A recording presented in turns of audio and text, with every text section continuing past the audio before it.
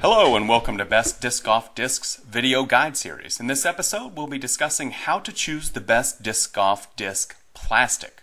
This week's topic comes from a subscriber question.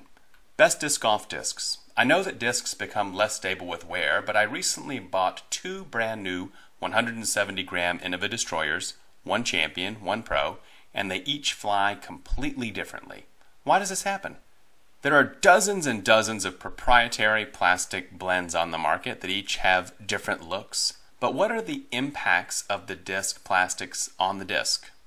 Certainly the grip and the feel, the durability of the disc, but one thing that people don't often speak of is the impact on stability. This is what we're going to be focusing on today, as well as how that relates to the durability of the disc. To begin, one must understand a couple of key facts about plastic. One, it shrinks when it cools, and two, different plastic types and blends have different shrink characteristics. Most disc golf discs are made with an injection molding process in which an extruder heats plastic resin pellets until they're melted, forces that liquid mixture into the mold. It's allowed to cool enough to hold its solid structure, but certainly still hot. The mold opens, and the new disc falls out. Let's say when a disc first comes out of the mold, it looks like this. As it continues to cool, the edges will turn down, a dome will begin to form, and as it cools and shrinks more, the edges will be pulled in further, creating more of a dome structure and more of a downward bend on the edges of the disc.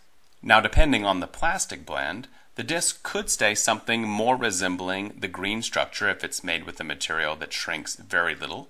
With a material that shrinks quite a bit, it would end up looking something more like the red structure. In this way, several different disc profiles can be made with the same mold using different blends of material that shrink at different rates. While the dominess of the disc can be a gauge of stability, it's really a better indicator of how much glide the disc is going to provide. A more reliable marker is the parting line height, which is the separation line on the nose of the disc. As we compare the separation or parting lines, as they're called, in general terms, a higher parting line indicates a disc that had less shrink and as a result will have less turnover. A lower parting line indicated it had more shrink and will have more turnover. This phenomena is exactly why discs become understable with wear. As discs hit trees, impact on objects, the parting line is pushed down, changing the aerodynamics of the disc and making it less stable with wear. Now, as we take this back to our subscriber question, there were two destroyers of the same weight, one Champion, one Pro. From the Innova Discs website, the exact flight for any disc is dependent on the particular material it is made with. Champion plastic tends to produce the most high-speed stable discs, other than special runs of Starlight, followed by Star, DX, Pro, and R Pro. So functionally, with a Champion and a Pro, our subscriber purchased two destroyers on opposite ends of the performance spectrum for a destroyer. While all of the discs are rated at -1, a DX would probably be the most representative disc, a middle point for the line of destroyers, with a Champion leaning on the overstable side and a Pro plastic leaning on the understable side. The moral of this story?